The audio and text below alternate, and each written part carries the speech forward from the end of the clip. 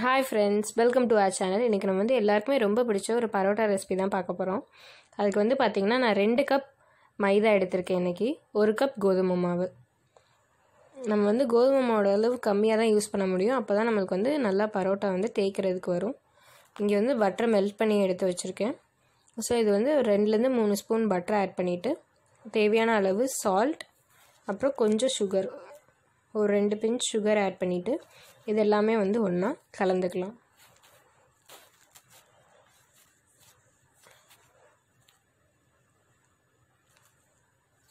இந்த பரோட்டா வந்து பாத்தீங்கன்னா நம்ம வந்து ஒரு பிரேக்ஃபாஸ்ட் ரெசிபியா பண்றது வந்து ரொம்ப நல்லது. ஏனா இது வந்து டைஜஸ்ட் ஆகிறதுக்கு கொஞ்சம் டைம் ஆகும். சோ தட் பிரேக்ஃபாஸ்ட்க்கு நம்ம சாப்பிடலாம். once in a while பண்ணிக்கலாம். வந்து நல்லா mix பண்ணிட்டு இந்த மாவு வந்து நமக்கு பாத்தீங்கன்னா நல்லா சாஃப்ட்டா இருக்கணும். சாஃப்ட்டா இருந்தா தான் நம்மனால thin layers பண்ண முடியும். பரோட்டாவும் நமக்கு சாஃப்ட்டா கிடைக்கும். அதனால வந்து பாத்தீங்கன்னா நம்ம வந்து warm milk நல்லா வார்மான milk காய்ச்சின பால் வார்மா இருக்க பால் வந்து ஒரு 1/2 கப் ஆட் பண்ணிட்டு நமக்கு இன்னும் அந்த மாவு பிசையிறதுக்கு தண்ணி தேவைப்பட்டா தண்ணி ஆட் பண்ணிக்கலாம். ஆட் பண்ணி இத வந்து நல்ல ஒரு சப்பாத்தி மாவு பதத்துக்கு நம்ம கொண்டு வரணும்.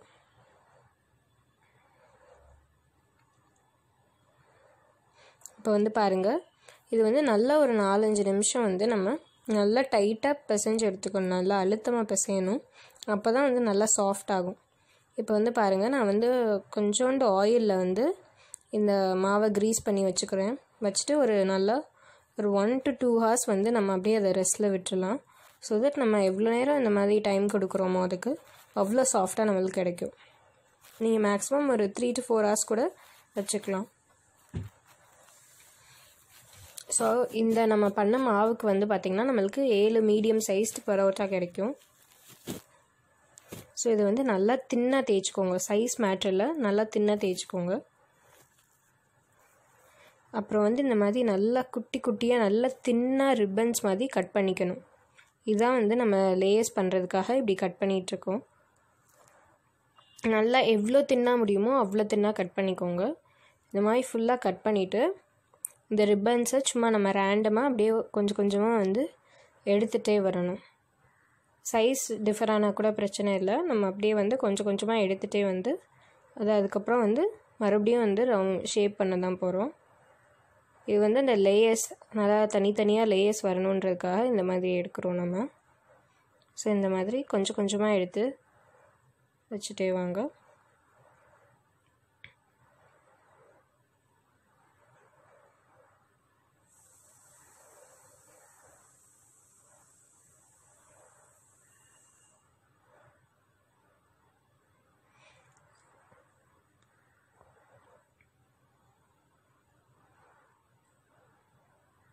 நான் வந்து பாத்தீங்கன்னா இதில் வந்து ரொம்பவே ஈஸியாக பண்ணிடலாம்.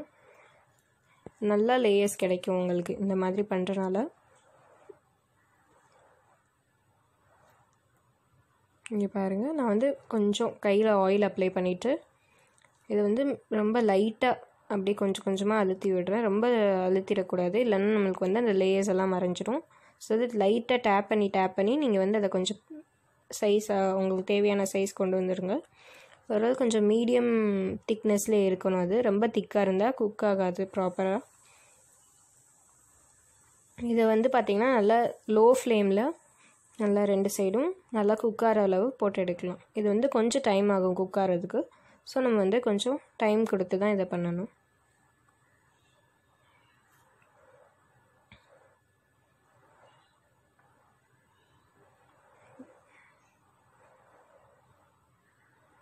ஸோ இதே மாதிரி நம்ம எல்லா பரோட்டாஸும் வந்து ஒன்றா போட்டு எடுத்துட்டு அது நல்லா சூடாக இருக்கும்போதே இது லேயர்ஸ் நல்லா தனித்தனியாக உதிர்ந்து வர்றதுக்காக நம்ம இதை வந்து இந்த மாதிரி கடைகள்லாம் பார்த்தோன்னா இந்த மாதிரி அடிப்பாங்கள்ல, அதே மாதிரி நம்ம நல்லா இது சூடாக இருக்கும்போதே பண்ணணும்.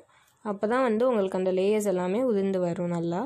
ஸோ இங்கே பாருங்கள் எவ்வளோ நல்லா லேயர்ஸ் எல்லாம் வந்திருக்கு. ஈஸியாக பிக்க முடியுது நம்மளால். நல்லா சாஃப்டான பரோட்டா வீட்டிலேயே செஞ்சிடலாம். கண்டிப்பாக ட்ரை பண்ணி பாருங்கள், நிச்சயமாக உங்களுக்கும் பிடிக்கும். அடுத்த வீடியோ